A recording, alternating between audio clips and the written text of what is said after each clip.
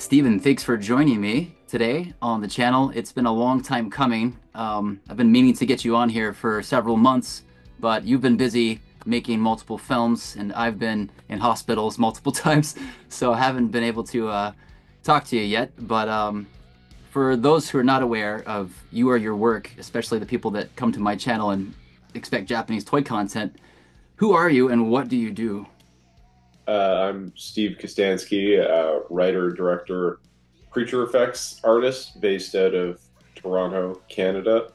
And yeah, I mean, I've made Psycho Goreman. Mom, Dad, I want you to meet Psycho Goreman, or PG for short.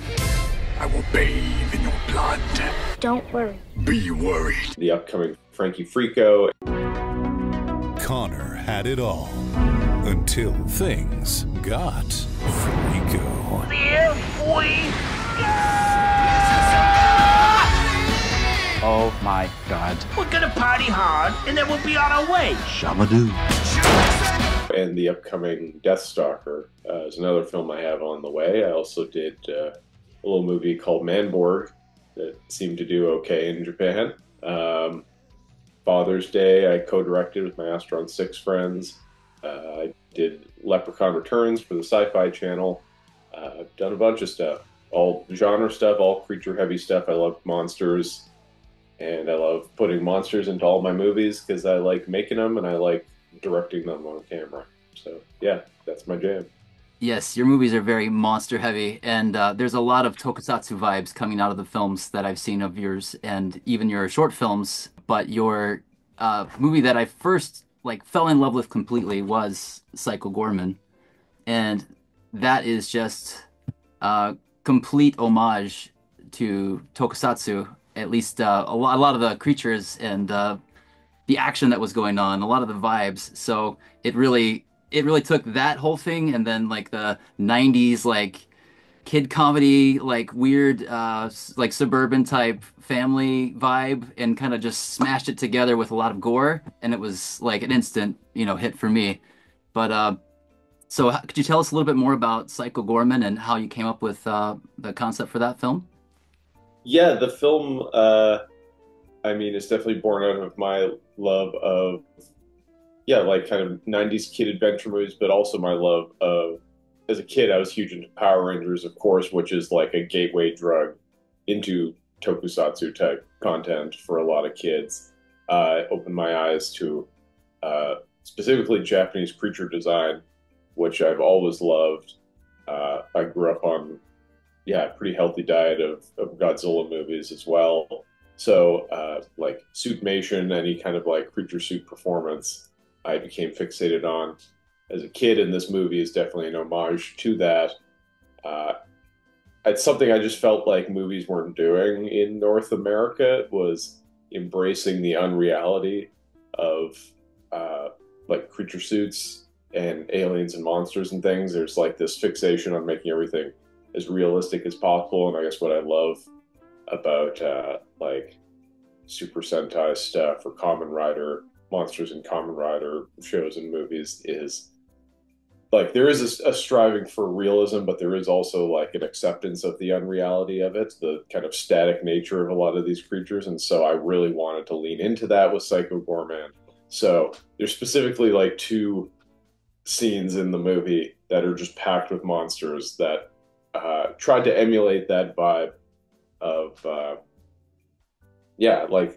Japanese suit performance, suit design, where they're very bold and outlandish, but there's not so much a striving for realism as striving to be striking and leave a strong impression. Yeah, the movie's basic premise is it's two kids uncover an ancient evil warlord in their backyard and go on weird adventures with them, and a bunch of horrible shit comes out of that. There's monsters coming from other planets to get the creature who they named Psycho Goreman, and yeah, there's lots of fighting and action and craziness. So yeah. Indeed, it's also very it's I would say the whole vibe of the tokusatsu and then the kind of stuff you have in your movies there's a lot of play, a lot of playful nature, a lot of fun being had, and I'm sure it's also a lot of very stressful work. But when you're watching it on screen, you get this sense of like, wow, this is just a lot of fun to create and make.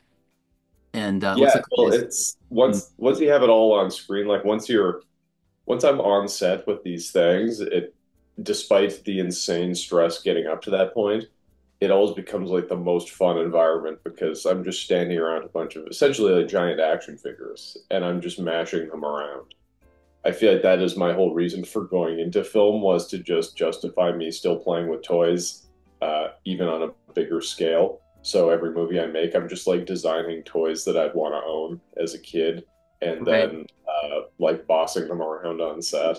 So yeah, the playfulness will always be there because that is the most fun part of making the movies for me. Is like even on PG when I had all the Paladins Obsidian PG's like evil gang that he used to run. When I had all those guys lined up in the forest fighting PG, it was like it doesn't get any better than that for me to have such a variety of weird characters interacting and having like these dramatic conversations. But you know, one of them's a big bucket full of guts, and one of them's a weird witch lady, and one of them's a kind of Roman robot man with a bird on his shoulder. Like I guess that's something like as a kid I would pull from like Power Rangers specifically, watching that and seeing the creatures from like Super Sentai, where they really strive to like have an insane variety. Like each one had its own universe and its own logic.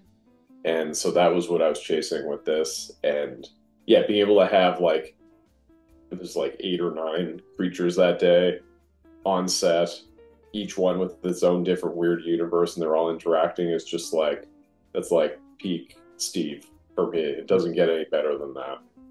Yeah, it's a lot of fun to watch your films, and of course, you know, one of the first things that was recommended to me in my feed after I discovered Cycle Gorman was the toy commercial that I believe you had made of Yes. plastic meatball figures.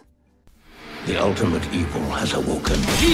大国は公式アクションフィギュアを手に入れこのようなものとは思えないほどの興奮を味わい He is our last hope. 悪のヒーローサイコグアマンと悪の秘密結社テンプル騎士団パンドラの最後の戦いが今始まる The final battle has begun. Yes. And it's such a great commercial, but these figures were like the first thing I had to find, but then I think they were sold out, like, or at least the ones that I wanted were sold out on the website. So eventually I was able to get one. Before I ended up actually getting one, I ended up meeting you here in Japan during a special event, or was it your first time out here? It was just a random trip that my friend Rufio set up. He was able to get like kind of a buddy pass system going where a bunch of us were able to fly out to Japan. He knew we all wanted to go. It's a trip we've been talking about for years. So a bunch of us got together and decided like, yeah, let's go spend, I don't remember what it was. It was at least like 10 days just out in Tokyo specifically. I mean, we decided to just hunker down there because there's so much to see in Japan. We thought like, you know, we might as well make the most out of Tokyo and then justify further trips down the road where maybe we go to Kyoto or Osaka or something like that. But yeah, so it was the last November, I think we came out, and yeah, it was the greatest trip of my life. It's the most fun I've ever had, and yeah, we met up at the Nope Cafe and had a great hangout. Yes, our mutual friend Ken, which people that watch the channel are familiar with. Ken owns Nope, and yeah, we met up there and hung out. And you know, there's lots of toys around Nope, but like the first like interaction was us like just playing with toys on the table, like I think Jurassic Park toys and some other Yes. things. There was taco dinosaurs and yeah, It's the best place. I miss it so much. My girlfriend Lisa and I fantasize about going back there and having those dinosaur tacos again. It's just like everything I want in a hangout spot is at Nope. But so we got to talking, you know, more and more about, you know, we have a shared love for some of the Japanese films, like Keita Amamiya's films and the Godzilla films. Oh yeah. So Yeah, I definitely should mention like Mechanical Violator Hokkaider is Yeah. a pretty huge PG influence. Though I think the designs of the creatures and the suits in that movie are just like the peak. Oh I yeah, love it. yeah. That movie is pretty wild. If it's available in the U.S., I think on Blu-ray for if anyone that hadn't seen it, check it out. So yeah, we got to talking, and I also do some work for a company called rx-nemesis, and I do like some design work, photography, help with production, and we produce stuff. Typically like these kinds of things, soft vinyl toys of our own character IPs, but we had always wanted to do some licensed stuff, and the first thing that would ever pop in my head would be Psycho Goreman. And I think once this was brought up as a project idea, everyone was on board immediately. And when I brought it up to you, you seemed rather excited about it. So when we talked about putting out a PG as Japanese sofubi, and I know you didn't know a whole lot about the whole process because you'd done action figures, injection molded action figures, but it's a bit different doing the soft vinyl stuff. So what were your initial thoughts about that whole thing? I mean, I was excited the minute you suggested it. I mean, like vinyl figures to me are such a like I don't know, they're just such a cool thing that I felt like I would never have any kind of involvement in any way. Like going to toy shows and stuff in Canada, like anybody that sold vinyl figures, they're always like just prohibitively expensive. It's like they're a pretty like high-end toy in North America, and so the prospect of getting a little PG that looks like that, I had to say yes immediately. It's like my films are very much, to use a George Lucas term, very toyetic. I feel like I design everything in a way, like I kind of like start at the toy and then work up to what the character is going to be on screen. Like I was trying to think in terms of like, what is this character I've designed, like Psycho Goreman, in his simplest form?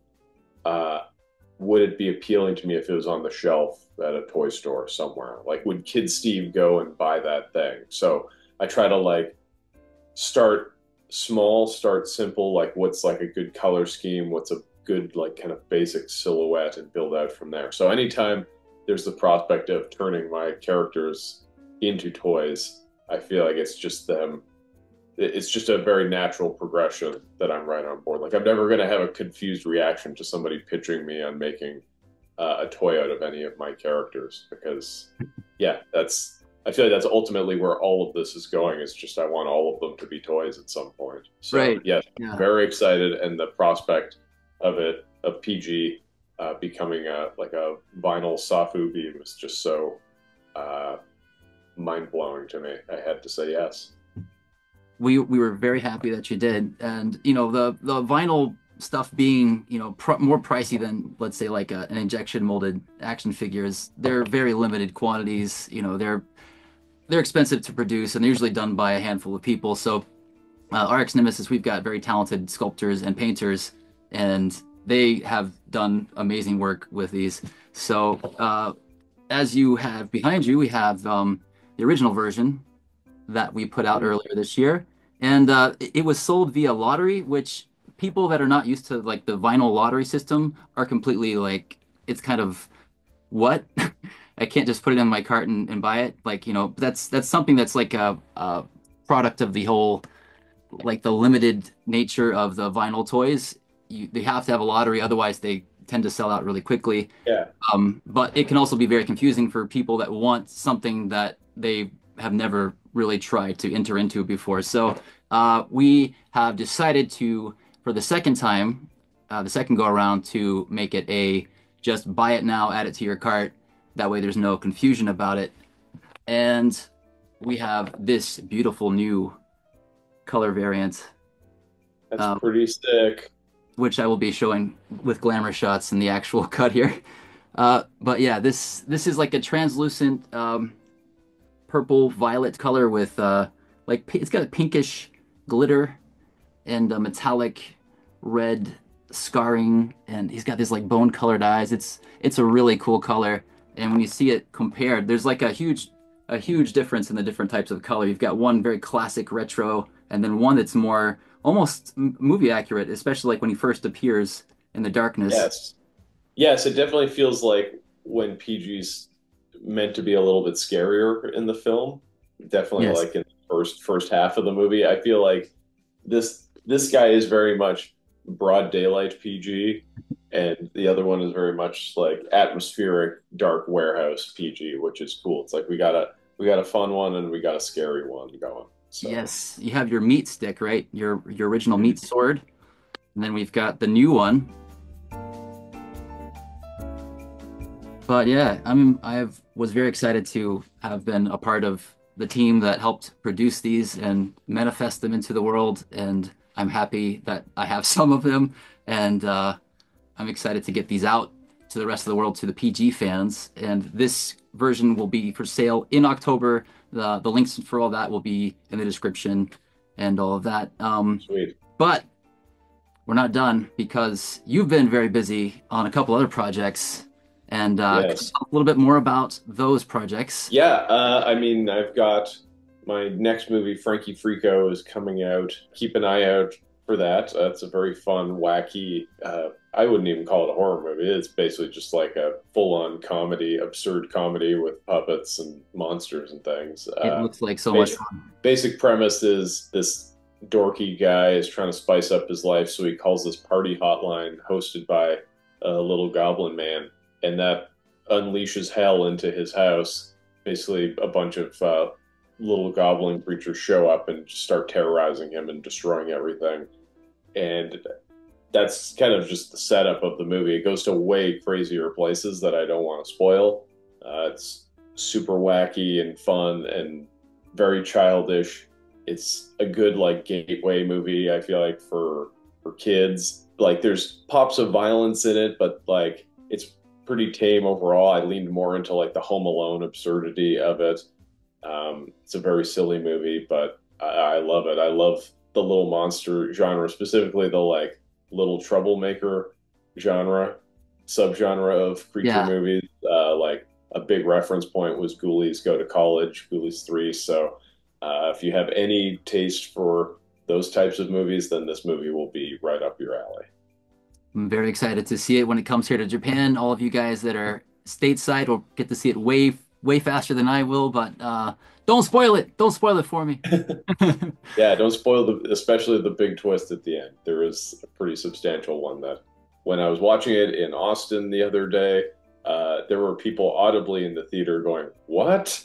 So I feel very good about that. That's all I wanted, was to That's the best kind of reaction. drive someone to madness with my stupid twist. Well, that's awesome. Well, thank you very much, Steven. Thanks for joining today, and hopefully we'll talk more in the future. And yeah, get to working on your films, and we'll see you at the movie theater. Sounds good, man. We'll talk soon.